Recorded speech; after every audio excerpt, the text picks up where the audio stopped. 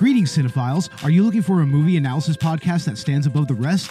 Then look no further than Collateral Cinema, the only movie podcast that matters. We analyze good movies, we analyze bad movies, and yes, we also analyze the in-betweens of the world of cinema. So if you like what you hear, find us on Facebook, Instagram, and Twitter. And listen to us on Apple Podcasts, Spotify, Google Podcasts, and wherever you get your podcasts. And yes, my friends, we are 420 friendly. So when you listen to us, smoke it if you've got it. And now, here's a new episode of Collateral Gaming. The show starts right now. I'm Ashley Chancellor. And I'm Bo Maddox. And this is Collateral Gaming.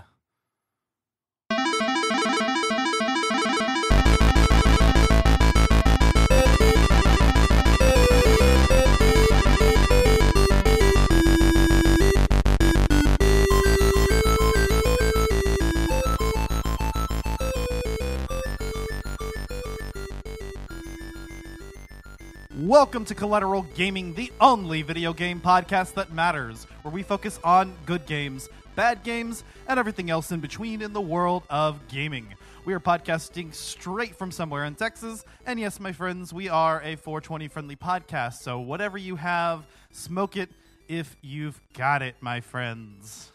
Oh yeah, definitely. Definitely. So this is our second bad game review of the season.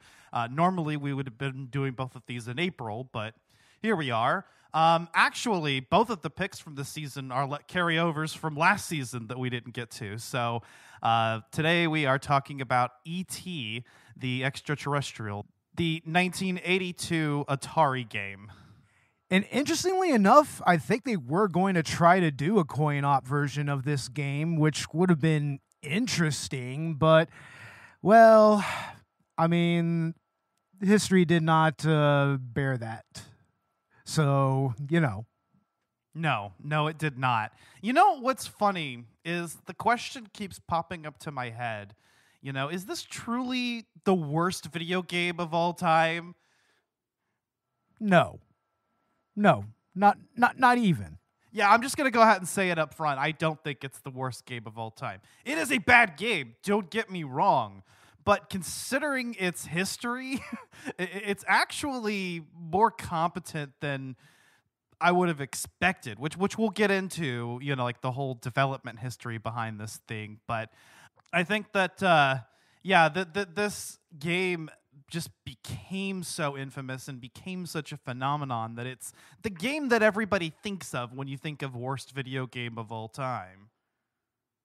Almost to the point where it's kind of an old gaming meme, kind of, you know? I mean, even along with the whole urban legend, which was confirmed that there were several carts buried out in the New Mexico desert, you know, which we'll get into here in a little bit, but that was confirmed. That was confirmed.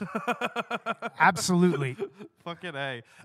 Actually, and that whole thing was the plot of the Angry Video Game Nerd movie, which I just watched today.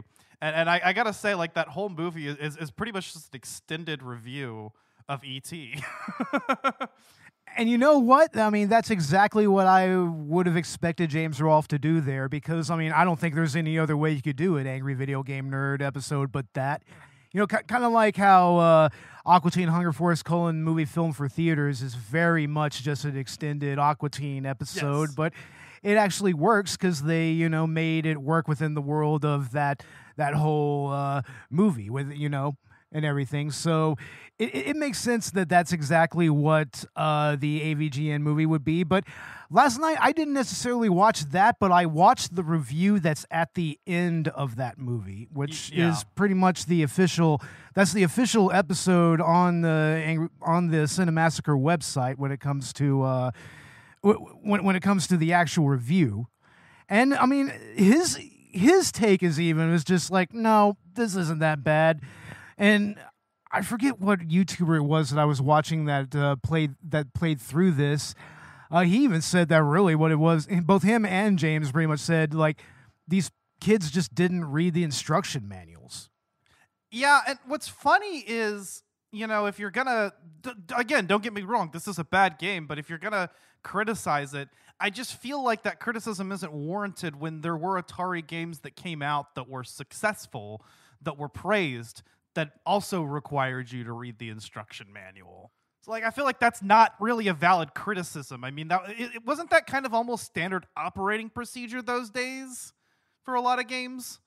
Kind of, sort of, but the thing that you have to understand about games at that time is, and once again, this is something that James Rolfe will bring up, it's that, I mean, Atari games at that time were they weren't necessarily, simplistic. They were just simple to get into, You had a very, very direct type of gameplay there. Some like, say, Galaga or Space Invaders or something like that, where, I mean, it's very basic. You're shooting aliens out of the sky as they're advancing on Earth in Space Invaders and everything, But here, this was the first game that was almost kind of a puzzle unto itself in a way. It was. You can almost argue that it is a puzzle game at its core. Yes, yeah, and I feel like that's the way that it was approached. And when you look at it as a movie tie-in, I mean, really, there's not a whole lot for them to do, especially considering the limitations of the hardware and whatnot. I feel that Howard Scott Warshaw? Warshaw, yeah. I feel that Howard Scott Warshaw really did the absolute best he could, especially considering the 5-week time frame that this was developed. Like, holy shit. Yeah, this guy not only developed this game, also did Yar's Revenge and the Indiana Jones game. Right. Incidentally, there's a couple of Easter eggs in E.T. where you can unleash the characters from those games very briefly. But, I mean, he had much longer development times on those games, and those games are actually kind of seen as Atari classics. So just the fact that he was actually able to code this in 5 weeks and get it, to a somewhat playable state is nothing short of miraculous. Yeah. So I think where it gets its infamy is that, like Atari, kind of had a deal, doing licensed Spielberg tie-ins, especially with the Raiders of the Lost Ark game and whatnot. And Atari had built up a brand, and people were hyped about this. Initially, this game sold very well, because E.T. was one of the most phenomenal films of all time when it came out. It was a spectacle, and here's the video game. And then you got it, and you're just like, even if you were a kid, you were like, this fucking sucks. And if you were really young, you didn't even read the instruction manual maybe, so you're just like thrown into this, and there's no direction. It makes absolutely no sense.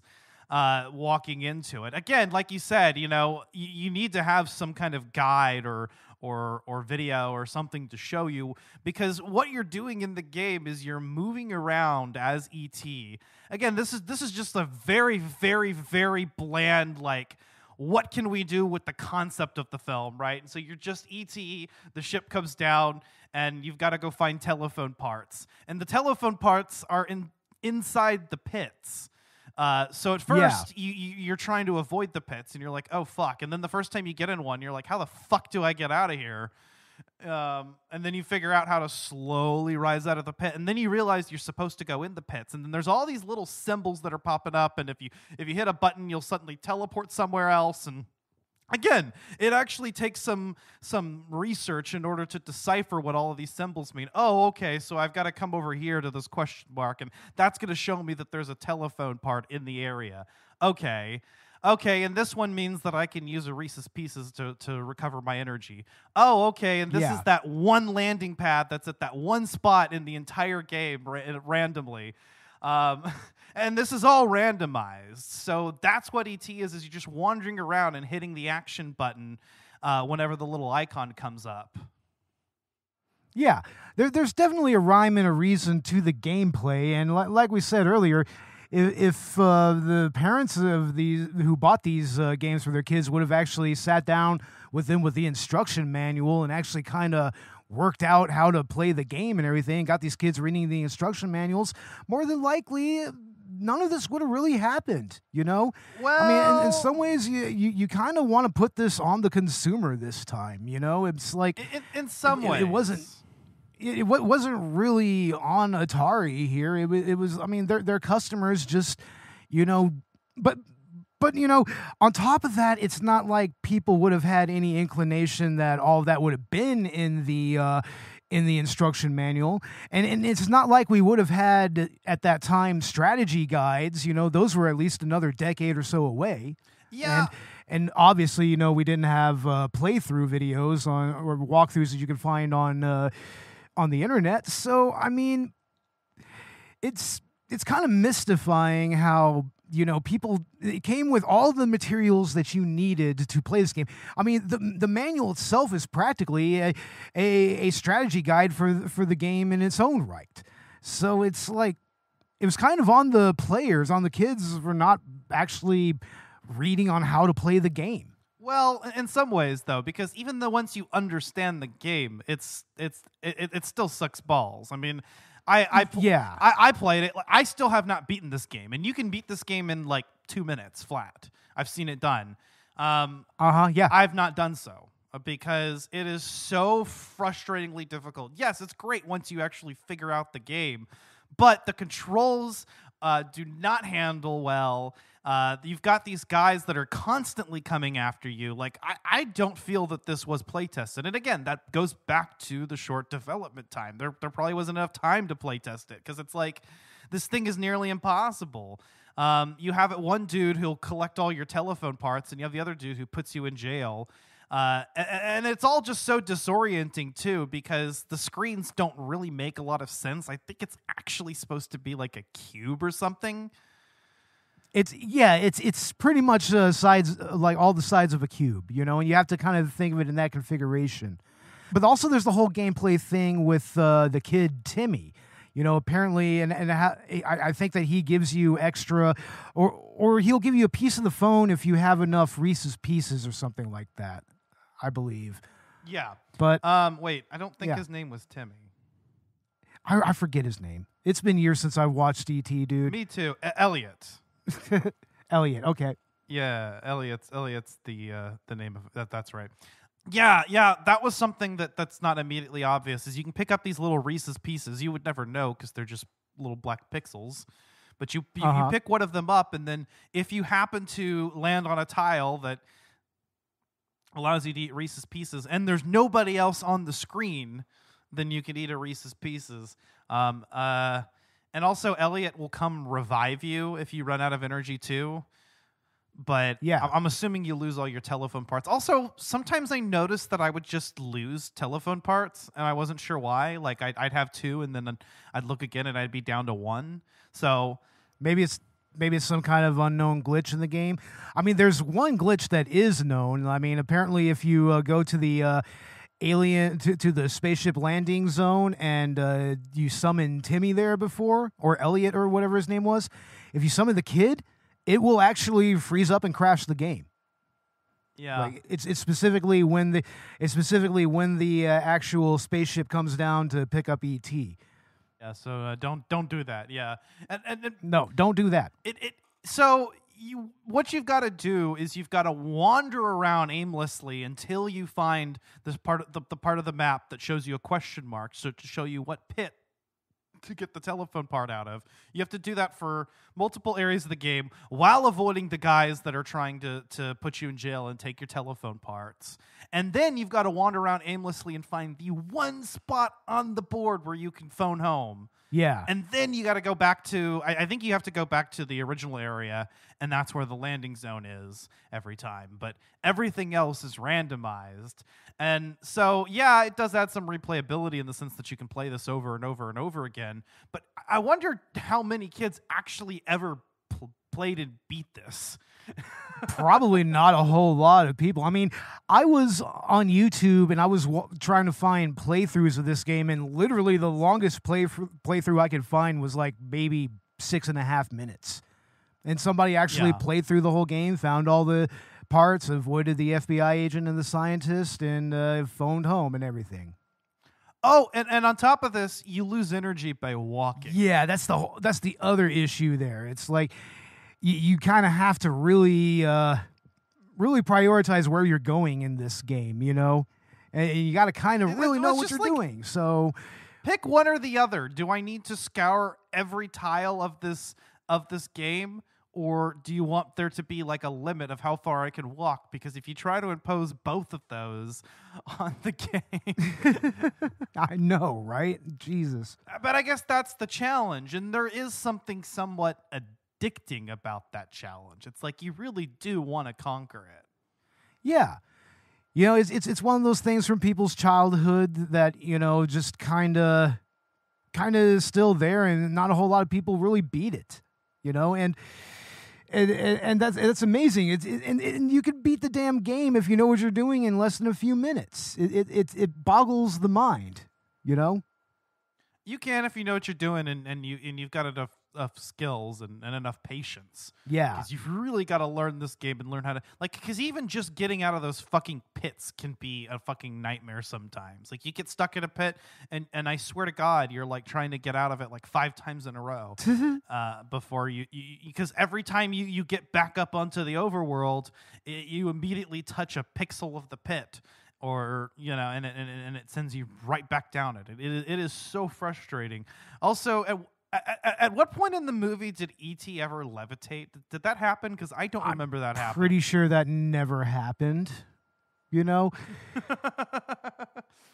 I mean, I know that there's a deleted scene of the movie where E.T. scares the mom in her bedroom before she knows that E.T. is there in the house, and that's lost media now. But I mean, no, I don't recall any levitating. Oh, yeah, I don't recall that either. It's been years since I've seen the movie, but yeah, nor have I ever heard of any deleted scenes of any levitations. So. But, I mean, hey, it came out the same year the movie did, so... Yeah. I don't know. They had 5 weeks to develop this, though, so it would have been after the movie was out, right? Yeah, a little while after it was out, and, I mean, I guess they really wanted it out before the holiday season that year, so... Yeah. That's how you got that 5-week development period, so... And again, I mean, that's really what's to blame here. That's why this game sucks. Absolutely.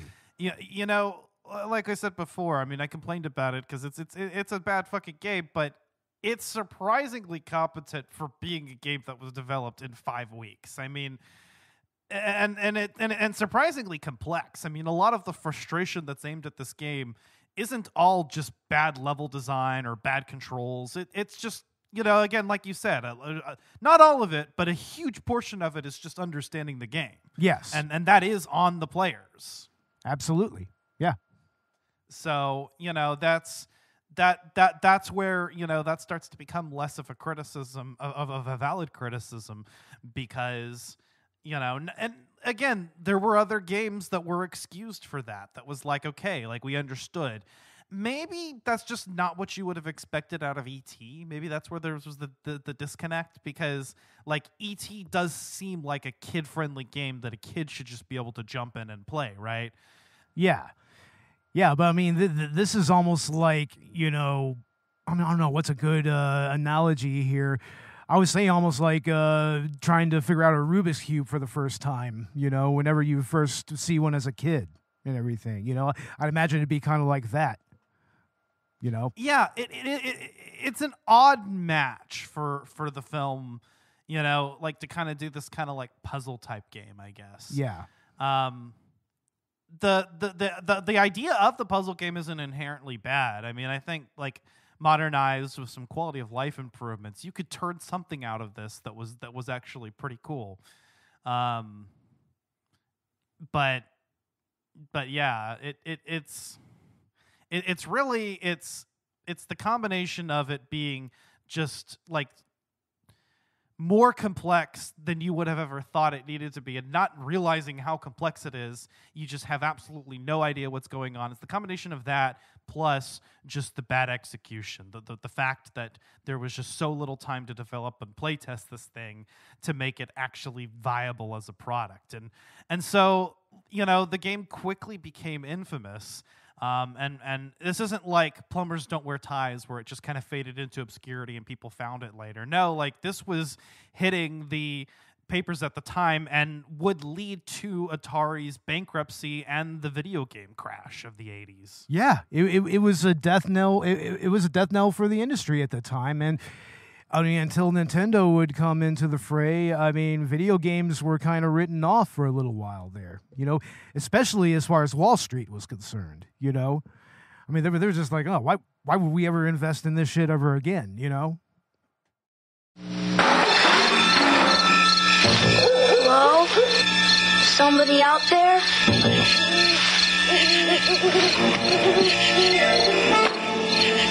E.T. Video game? It's the video game that lets you pretend you're E.T., running away from secret agents, falling into danger, finding a phone to call home, and discovering the best thing on earth, a friend. E.T., only from Atari. Right. You know, like you're already seeing in the papers, you know, things like, yeah, video games are already like a thing of the past. Like it was a passing fad. And I'm sure a lot of people felt that way. Thankfully, you know, or maybe not so thankfully, considering the current state of gamers. Yeah. Yeah, this has been allowed to continue. Mm-hmm. Hey, To the efforts Silent of Hill Nintendo fog and posting. We're looking at you. That's right. Silent Hill fog posting. Yeah. By the way, we're totally locked in for doing Silent Hill 2 in October. Oh, fun. Yeah, but don't you know that they made don't you know that they made Angela fat or something? Yeah. Yeah, gamers. Damn it. But anyway. Yeah, but anyway. So yeah. This game single-handedly bankrupts Atari and causes the video game crash of the 80s, all right? And then there comes this urban legend, aforementioned earlier, where where supposedly all these games were filled in a landfill. And when you think about it on its face for a second, you're like, well, that doesn't make any sense. You know, like wouldn't they have just wanted to recycle the cartridges or something? Yeah. Like, why would they fill a landfill with them? That just makes no sense from a cost perspective. Yeah, that's a point that Warsaw himself brought up. He was just like, look, I've heard about this for many years, and I just wrote it off as kind of silly because I knew Atari's practices at the time. But as it turns out, 30 years later in 2014, the landfill in question was excavated by actual archaeologists, and you know Warsaw was there. Nolan Bushnell, the original founder of Atari, was there, and the author of Ready Player One was there as well. And sure enough, after a few hours of excavating, they hit pay dirt and they started pulling out cartridges. And the first few cartridges they were pulling up were ET cartridges. But the thing is, it wasn't millions of them. It was maybe it was estimated to maybe be about 750,000, and not all of those were ET games. There was also a lot of other games that they had that they dumped as well for various reasons. So, I mean, yeah, it was pretty much confirmed. It's like, yeah, there were definitely ET carts in that landfill in the New Mexico desert. Yeah, man, how crazy is that? I know, right? That actually turned out to be true. How did they figure out where to dig? I guess just eyewitness accounts and part of that, and also, you know, they had actual archaeologists on hand to do like an actual proper scientific dig to get down into the different layers of trash. You know, because I mean that's how landfills are. You know, it's pretty much just trash layered on trash layered on trash. You know, so I mean, and I remember even back in the day reading in National Geographic about how modern day archaeologists at that time were starting to go and dig up artifacts in landfills that were pretty much cultural artifacts and everything that were just thrown away at one point. So this is not unheard of in archaeology. I mean, yeah, I think that landfills do deserve a good excavation. Just think about it. Yeah, you're sitting on history there. Yeah. If I recall correctly, if I heard correctly, I think one of the games or the cartridges that was recovered from the landfill excavation was memorialized and put in a museum. And they were actually they were playable too. I mean, somebody brought a 2600 with them and played it right there at the landfill. No way. No, yeah, it was playable. They found playable copies. That's fucking crazy. I know, right? That's fucking crazy. Oh man. Yeah, the urban legend turned out to be true. You know what's funny is I think that happened the same year that the Angry Video Game Nerd movie came out, which was about that. Yeah, exactly. It was about the excavation, and if I recall correctly, the actual review of ET happens. I think though they went to Nevada to Area 51 or something, maybe, or they may have been at the actual location. I don't really remember, but. Yeah, man. I mean, I like the actual review at the end of that. You know, it's just a pretty standard review, and he's just like, no, this game is not good, but it's not deserving of the legend that it has around it. Maybe. Yeah, no, and it was funny too because like watching the whole movie, like they're setting this up as like the worst game of all time, and he's like, "No, I don't want to play this," and you know, if I do this video, then all my fans are just gonna have to play this thing, and then you know, you get to the review during the credits, and it's just like, oh, actually, it really isn't the worst game of all time. Yeah, I think that's the ultimate punchline of that movie is that ultimately, and also honestly, this goes a little further back with AVG. I mean, he was hinting about this like several seasons before he even made the movie. You know, like he'd have little jokes where he'd pull the ET cartridge out and he would just revile in horror from it and everything. But you know, for it to all culminate in a review that's pretty much just kind of like meh, it's kind of okay. It's like I think that's the funniest thing in the entire AVGN canon, honestly. Yeah, no, it really is. I think that's hilarious.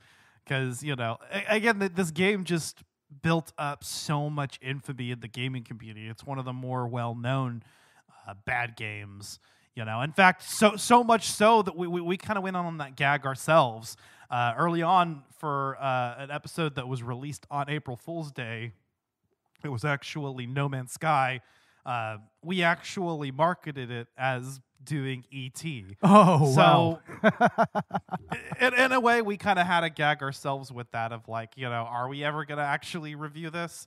You know, and then like last season we were supposed to, and then we didn't. Yeah, right. So it kind of works out that way, huh? Yeah, here we are. We finally played E.T. and I got to agree with the nerd. I mean, it's bad. It's just, you know, I've definitely played shittier games. Yeah. It's not bad. It's just complicated. It's complicated for its time, you know, especially knowing what we know about Atari games of that era. I'm going to call it bad because of the controls and whatnot, but the level design is not the issue so much as the handling of it and just, you know, yeah, just a combination of various factors. But yeah, as a concept, you know, like I said, I could kind of see this format working. I would use it a different IP. I would use something that's a little less marketable toward children, which I know in general video games were marketed toward children anyway. But yeah, you know, like you could have done something cool with this. And like a fucking spy movie tie-in or something. Yeah, you know what I could I mean? have done something like that. Yeah. But here's the interesting thing, though. Not too long ago, someone went into Unity and they remade a version of E.T. that is actually far more expanded. You know, it's not just the cube levels. It's actually got like, you know, forest levels. It's got like a level at Elliot's house. It's got and he's like finding like Reese's Pieces. He's finding different like plants. It actually has different collectibles that he has to collect and everything, and doesn't seem to have been a pit in sight as well. So yeah, it's actually got a little bit of a more of a storyline I want to say to it, you know, but it was made recently and it was remade in Unity. It still has the old Atari graphics and everything, but it's definitely a more involved game than the actual 1982 game. That's actually pretty cool. Yeah, Yeah. because like I would like to see this kind of fully realized. Like, what would they have done with enough development time? And I mean, like, to be fair, you know, like I said, this was released after the movie. If they'd started working on this before the movie came out, because we know it doesn't follow the storyline of the movie anyway. Yeah. So they could have easily started on this way back. Absolutely. They could have had a good 12-month development cycle before the movie even came out. But the thing about that is that I don't think even Spielberg was really anticipating how huge of a hit E.T. became. I mean, I think even to this day, a lot of younger generations, they don't know how huge that fucking movie was, you know?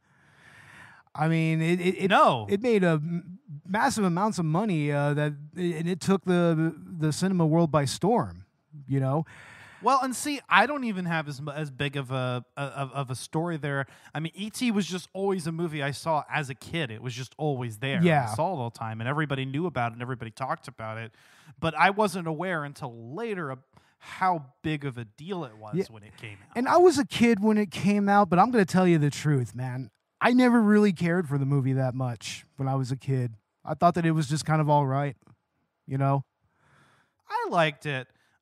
Looking back on it, I'm kind of trying to figure out what was so groundbreaking. I mean, I guess I'd have to watch it as an adult. I'm pretty sure I haven't watched this movie in several years. I may have watched it as an adult, or at least parts of it, but it's been years. It's literally been decades for me. I don't think I've even watched it since I first saw it when I was a kid.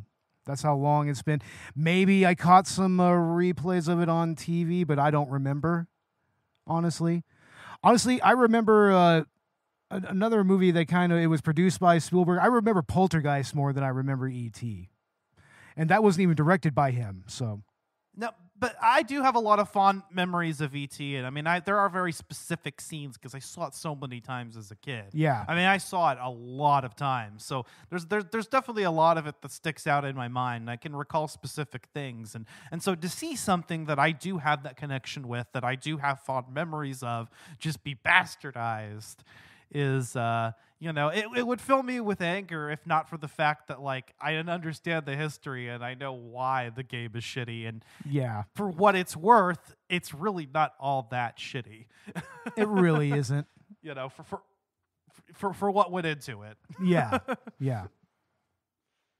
But I guess we'll go ahead and get into our final thoughts. This will be kind of a shorter episode. I mean, there really isn't a lot to talk about here. No, not at all. Like I said, the damn playthroughs on YouTube, the longest one was 6.5 minutes. I mean, there's just not a whole lot to really dig into here other than the backstory, you know?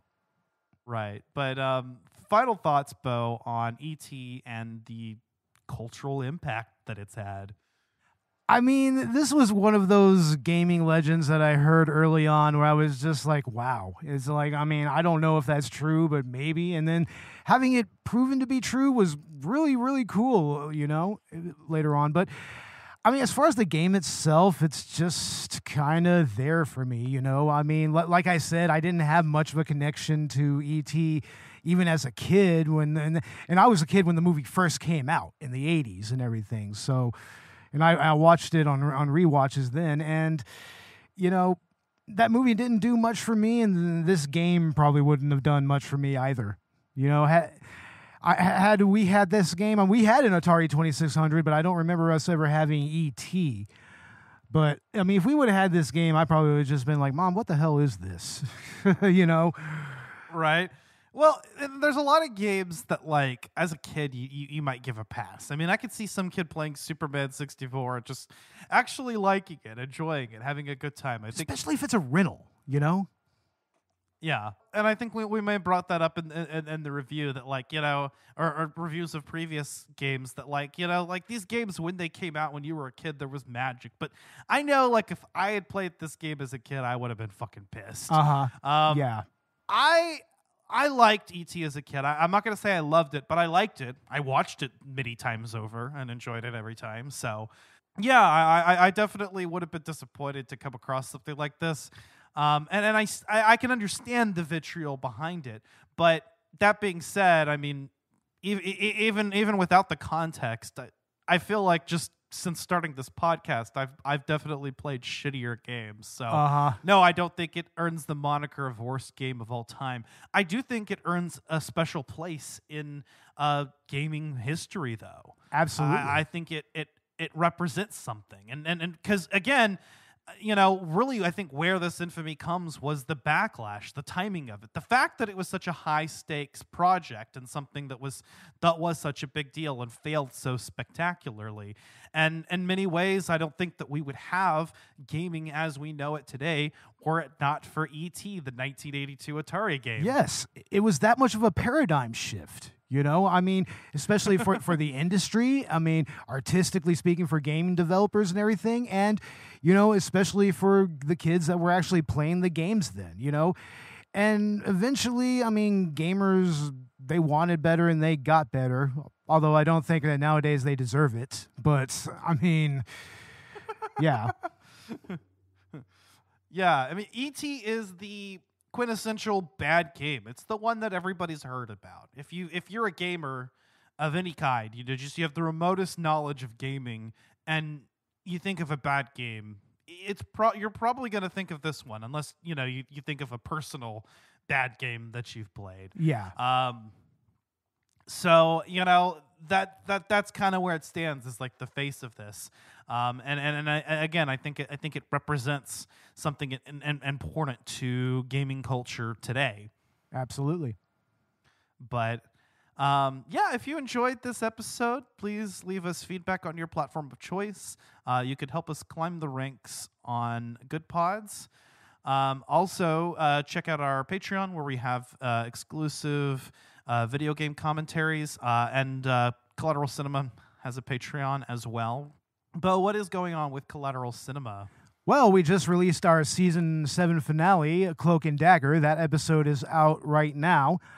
We have a new TeePublic merch store open for both podcasts now, for under Collateral Media Podcasts on TeePublic. So we should have our affiliate link in the show notes below in this episode.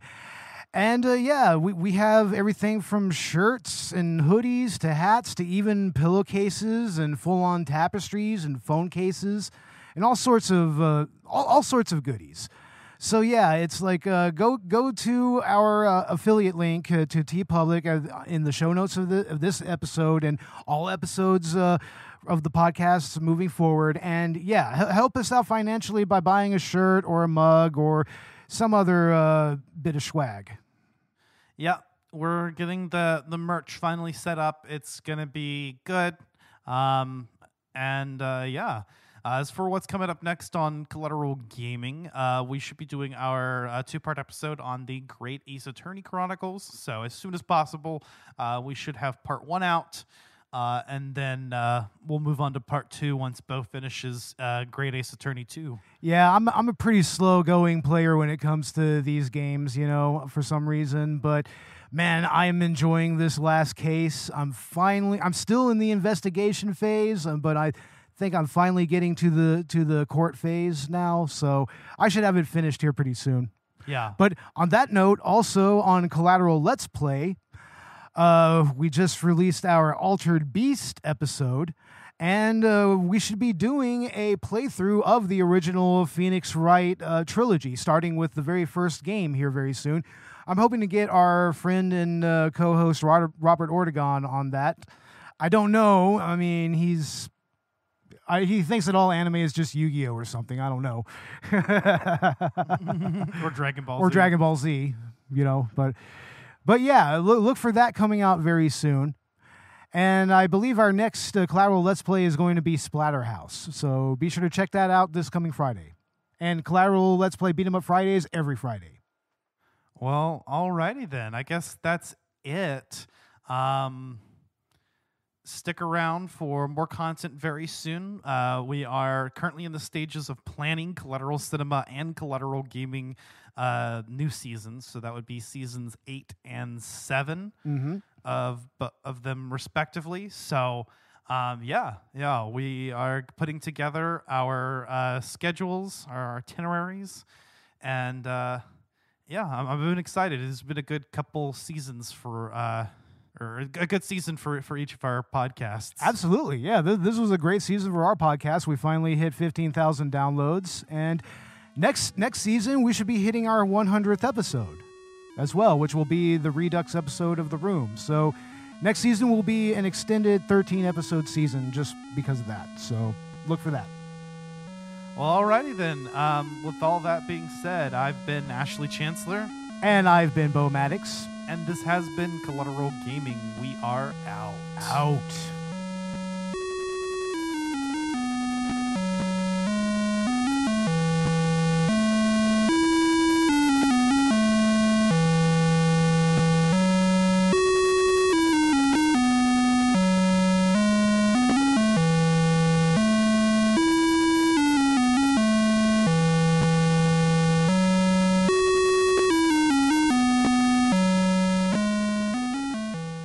Collateral Gaming is a Collateral Media podcast. All music and game clips are owned by their respective creators and are used for educational purposes only. Please don't sue us. We're poor.